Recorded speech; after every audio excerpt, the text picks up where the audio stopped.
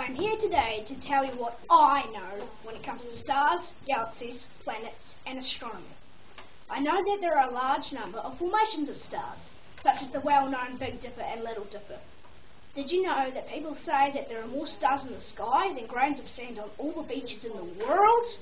Oh, and the first ever telescope was an amazing 46 metres long and hung from a 40-metre post.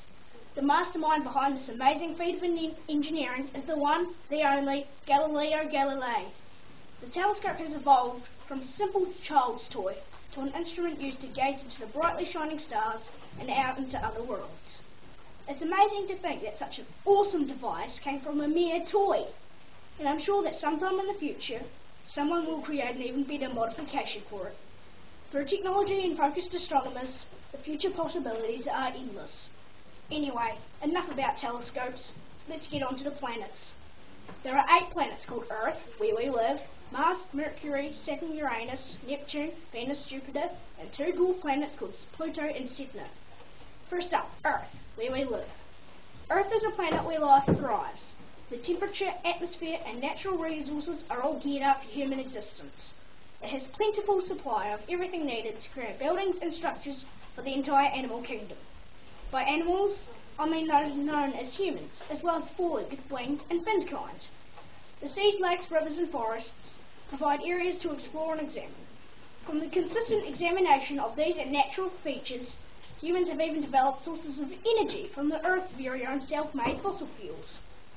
Earth is an awesome planet, but I wouldn't really want to live on any other planet. Why? No other planet has the right things to keep me alive, that's why. Well, not that we know of yet. Next up, Mercury.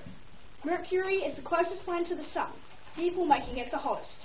It is the innermost and the smallest planet in the solar system. Mercury has no atmosphere, making it impossible to live on for even a day. So with that information, I expect you understand why it isn't a great place to go for a holiday. Now, here comes the teeny-weeny dwarf planet Sedna. Sedna was discovered in 2003 by Michael E. Brown, C. Trujillo and D. Rabinowitz. It is the coldest object in our solar system, with a freezing surface temperature of negative 240 degrees Celsius. Since chilly Sedna is so far away from the Sun, it takes 11,400 years to orbit it once.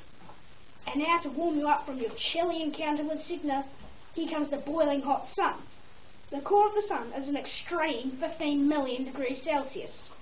The Sun is the centre of our solar system, with all the other planets orbiting around it. It provides planet Earth with the main ingredient that it needs to survive: heat. Perhaps this means that this mass of flames is the most important feature of our solar system. For life, without it, as we know it, wouldn't exist. Or would it? Is there another way? I guess. I've just unearthed the very beginnings of a whole new set of wonderings, and one thing that I do know for sure is the fact that I want to know more. I'm Joel Brosnan, I come from Fenwick School and I'm 10 years old.